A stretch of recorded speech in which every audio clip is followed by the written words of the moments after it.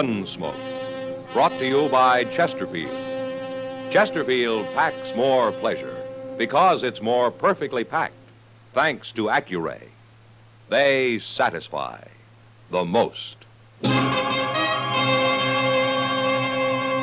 Around Dodge City and in the territory on West, there's just one way to handle the killers and the spoilers, and that's with a U.S. Marshal and the smell of gun smoke.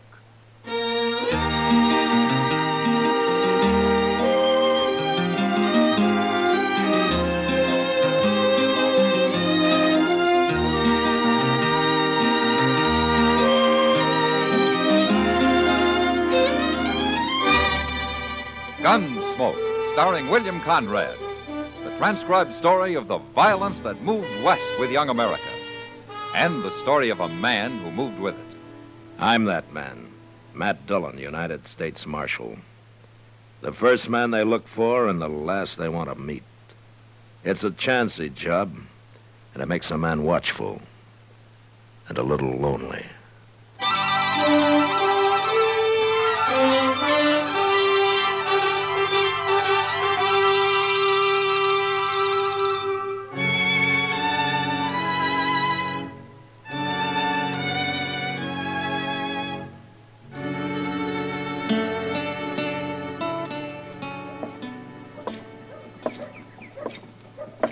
Oh, morning, Kitty. Well, you're out early today. I'm a working man. I have to keep regular hours. Then what were you doing at the Long Branch at 2 o'clock this morning? Well, sometimes it's a regular 24 hours, just like you. Well, at least I make good money at it. Kitty, would you really like to see me settle down and run a saloon? You might get to like it. All right, I'll do it. When? When I'm about 50. I thought so. Good morning, Miss Kitty. Oh, hello, Chester. Here's a letter for you, Mr. Dillon. Oh, thanks, Chester. The envelope says it's from Judge Rambo over in Wichita. Mm-hmm. Anything important? Yeah, it's a court order for eviction. Yeah, seems Brandon Teague didn't file legally on his land over by Wagon Mound. Did you say Brandon Teague? Oh, do you know him, Kitty? Everybody knew him around Abilene. Yeah, he had a pretty bad reputation then, I guess. Doesn't he still? Well, I haven't seen him for some time, but he's married now, and he's trying to prove up some land. Well, I don't envy you trying to put him off it. Brandon Teague never shoved very easy that I recall. Well, we'll ride out there this afternoon, Chester. Be sure your gun's loaded, Matt. Yeah, well, maybe I won't need it, Kitty. Want to bet? No, I guess not.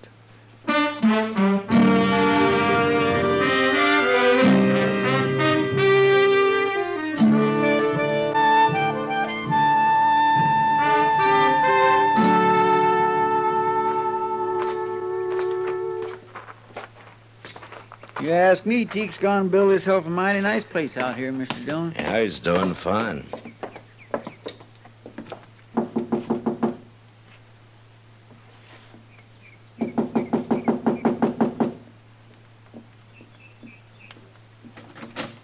Hello, Teague. Hello, Marshal. Chester, All right, Teague. what brings you out this way? Well, here, you might as well read it yourself. What's this? Court order. Immediate eviction. What's this all about, Marshal? I got my deed to this place. Yeah, but you failed to register it at the land office, Teague. Nobody told me about that. I'm sorry. You'll be a whole lot sorry you try to put me off this land, Marshal. Brandon, who are you talking to? You stay inside, Sarah. It ain't nothing. Well, then it won't hurt if I come out. This is my wife, Marshal Dillon and Chester Proudfoot. How do you do, mister? Ma'am? Is there trouble, Brandon? They say we got no legal right to this place, Sarah. I didn't register the deed or some fool thing. Oh, Now, don't you worry. Ain't nobody gonna move us off, law or no law. It's a court order, Teague. I ain't wore a gun since I got married, Marshal, but I can sure go put one on. We're going to have a child, Marshal. Most any day now. And we ain't moving. We ain't starting over again. Oh, if we have to, we can do it. I'd rather die and see you go to fighting again, Brandon. Now you think on it. It's a hard thing for a man to swallow, but I can't go again her. I ain't putting on my gun. Now, why don't you go in and tell her that? When'll I tell her we got to get off the place? Oh, there's no hurry. What about that immediate eviction? Well, I'll be responsible for that. I guess I ought to be grateful to you. No, Teague, not to me. Well, goodbye. Bye, Marshal. Chester. Bye, Teague.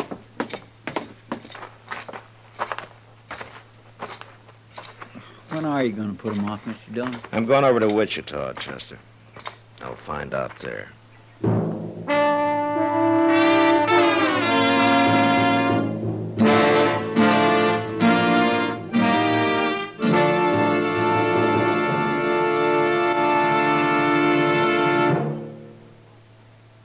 You've heard Bobby Haggard whistling it on radio and television.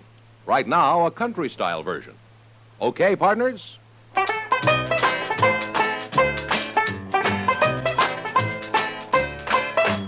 Packs more pleasure, packs more pleasure. Chesterfield packs more pleasure because Chesterfield's more perfectly packed. It stands to reason a cigarette made better and packed better smokes better, tastes better. And Chesterfield is more perfectly packed by Accuray. This electronic miracle removes human error in cigarette manufacture. So Accuray Chesterfield is firm and pleasing to the lips, mild yet deeply satisfying. Yes, Chesterfield gives you something no other cigarette can give you. Chesterfield packs more pleasure because Chesterfield's more perfectly packed. To the touch, to the taste, Chesterfield packs more pleasure because it's more perfectly packed. By Chesterfield, mild, yet they satisfy the most.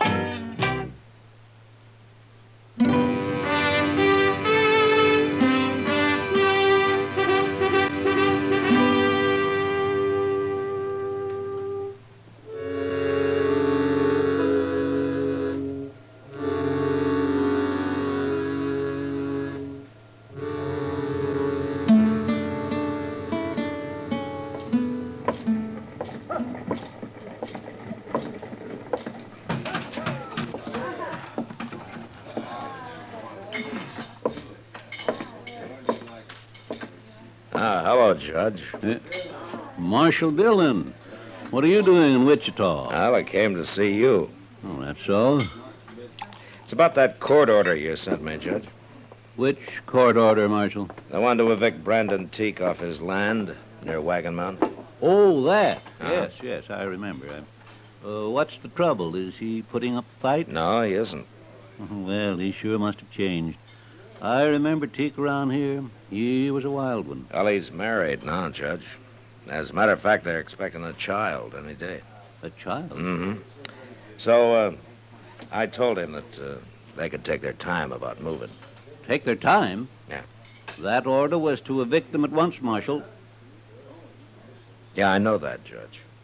There's no room for sentiment in the law, Marshal Dillon. What's right is right, and what's legal is legal. Look, Judge, Teague's been on that land for over a year. How come this business about failing to register his deed just came up? It was only recently brought to my attention. And who brought it to your attention? Lee Sprague. Not that it makes any difference. Lee Sprague, huh?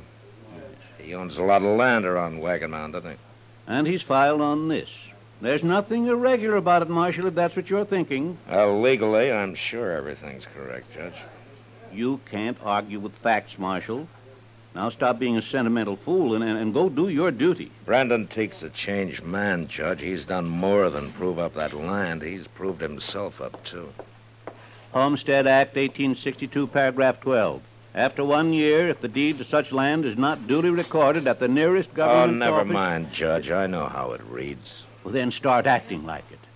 I can hold even a United States Marshal in contempt of court, you know. Yeah, sure you can. You got a lot of power, Judge. But there's only one thing wrong. And what's that? You never learned how to use it.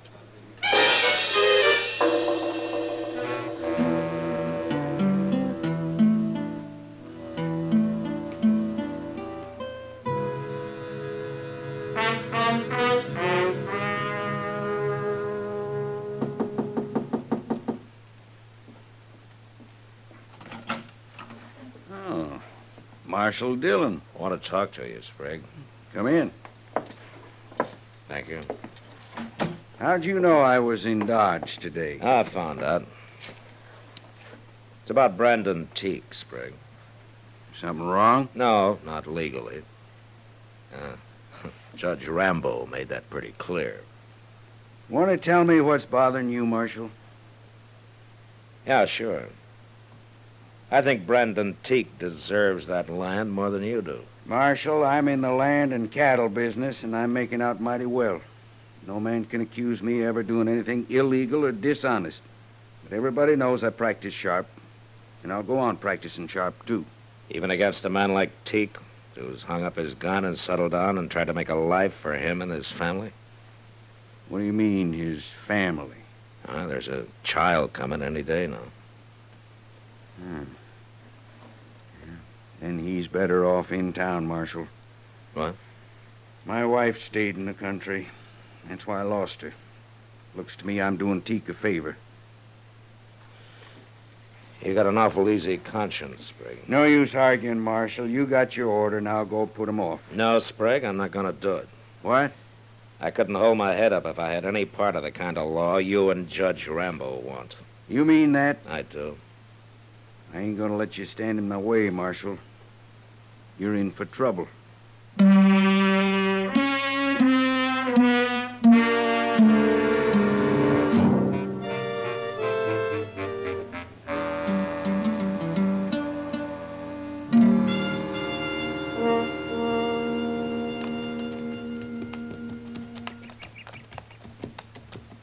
It's Brandon Teague and his missus both talking to that fellow, Mr. Dillon. You recognize him, Chester? No, sir, I don't. He's a stranger to me. Yeah.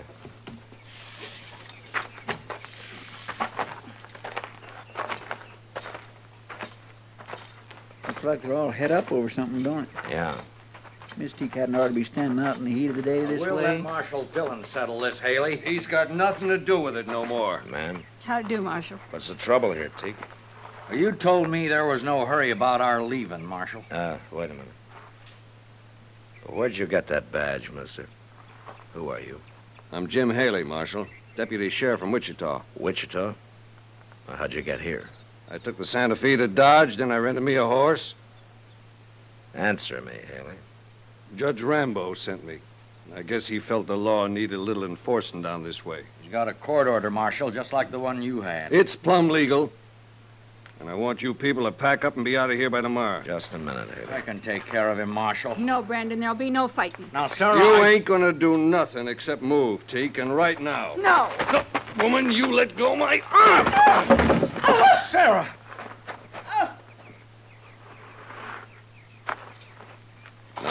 Now, wait a minute, Marshal. She shouldn't have grabbed my arm like that. I was only trying to do... Get his gun, Chester. Yes, sir.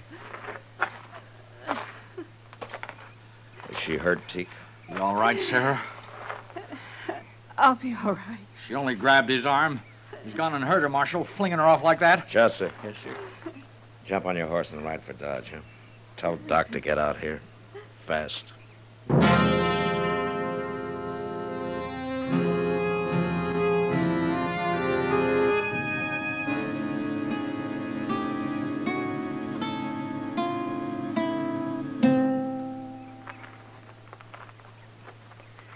Ain't Doc never coming out of that house? It's been a long time, hasn't it? She shouldn't have grabbed me. I didn't mean to hurt her. Haley, why don't you keep quiet? Nobody wants to hear from you. Look, Mr. Dillon, there's Doc. Huh? You don't look none too happy. Well, Doc? The baby's dead, man. Oh, my. That's too bad. Well, I didn't do it.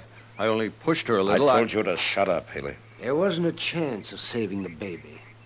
It's her I've been working on. And she's gonna be all right now, man. Yeah. Well, good for that, anyway. Hey, Doc, tell you, Marshal? Yeah, Teak. I'm sorry to hear it. I'm sorry, too, but you can't blame me for it. Haley, I just now promised my wife I wouldn't kill you. Don't make me break it. Come on, Haley. I'm taking you to Dodge with me. Now, look here. Ain't you forgetting I'm a lawman, too, Marshal? I'd like to forget it. It doesn't make me very proud of being one. I come here to do a job, and I'm going to do it. I promised her I wouldn't kill you now, Haley, but you come back here, and I promise you I will. A man can only take so much. I'll be back. No, you won't. I'm throwing you in jail for a while. Jail? Teak, as soon as your wife's better, you come see me, huh? I don't know what I can do, but things aren't going on this way.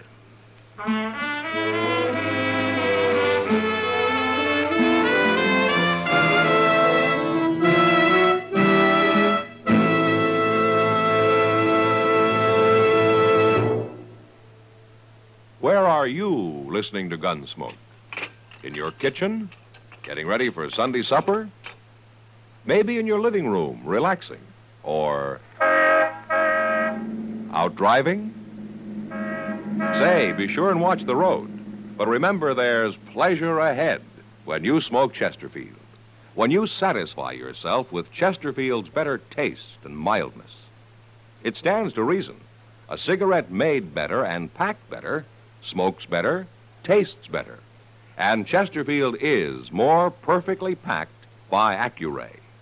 This electronic miracle removes human error in cigarette manufacture.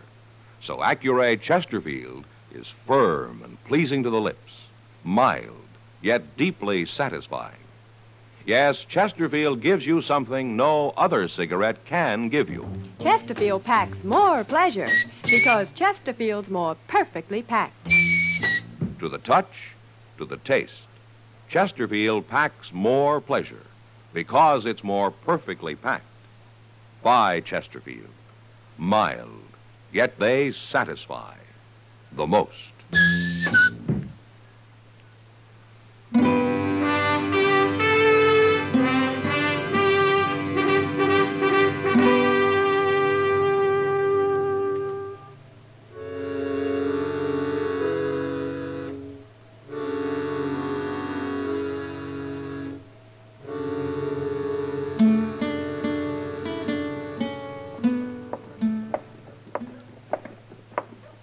Hello, Chester. Hello, Doc.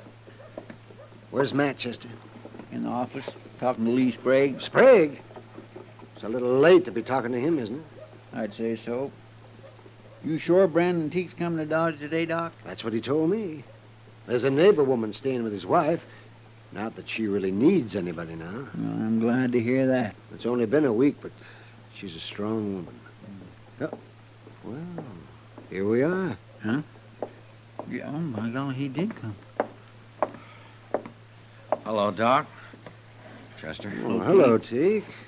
How's the patient? She's pretty good, Doc. Being awful brave about it, but I know how she feels. Only time will cure that. I guess so. Mr. Dillon's in the office, Teague. He wanted you to go right on in when you got here. Okay. Oh, hello, Teak. Come on in. You know Lee Sprague? Yeah, I know him. Hello, Teak. Sprague and I were over at the land office this morning. I think we got everything straightened out. What do you mean?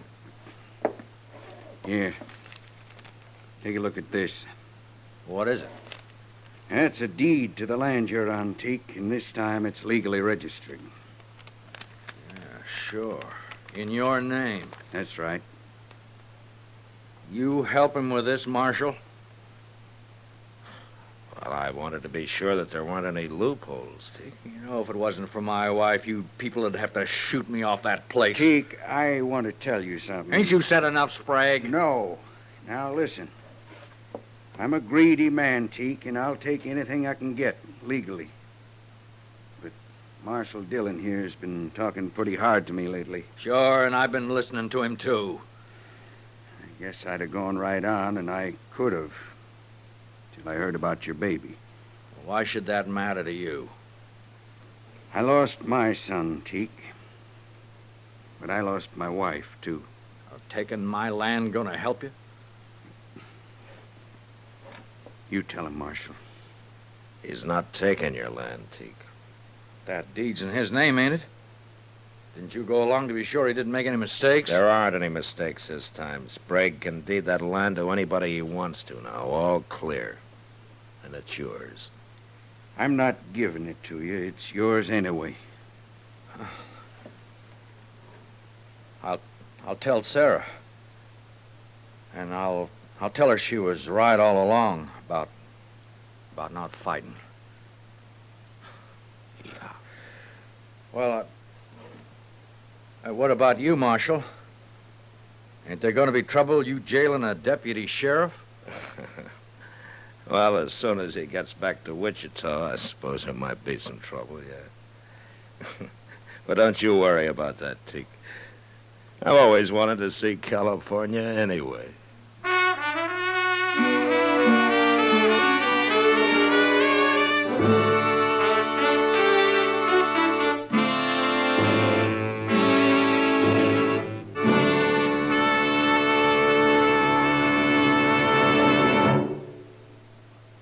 In a moment, our star, William Conrad. What's your idea of vacation pleasure? Mountains? Seashore? Lake? Wherever you go, here's an idea for your smoking pleasure. Take along a couple of cartons of Chesterfields. Chesterfields are firm, packed full, give you full-time flavor that's bound to make whatever you're doing more enjoyable. Vacation bound, buy Chesterfields by the carton. Mild, yet they satisfy the most. You know, on the frontier, a horse thief was often caught and hung because someone else's brand was on the animal he'd stolen. But next week, a man is hung because his horse has no brand at all. But that was the West. Good night. Gunsmoke, produced and directed by Norman MacDonald, stars William Conrad as Matt Dillon, U.S. Marshal. Our story was specially written for Gunsmoke by John Meston, with music composed and conducted by Rex Corey. Sound patterns by Tom Hanley and Bill James. Featured in the cast were Joseph Kearns, Vic Perrin, Helen Cleve, Paul Dubov, and Will Wright. Parley Bear is Chester, Howard McNear is Doc, and Georgia Ellis is Kitty.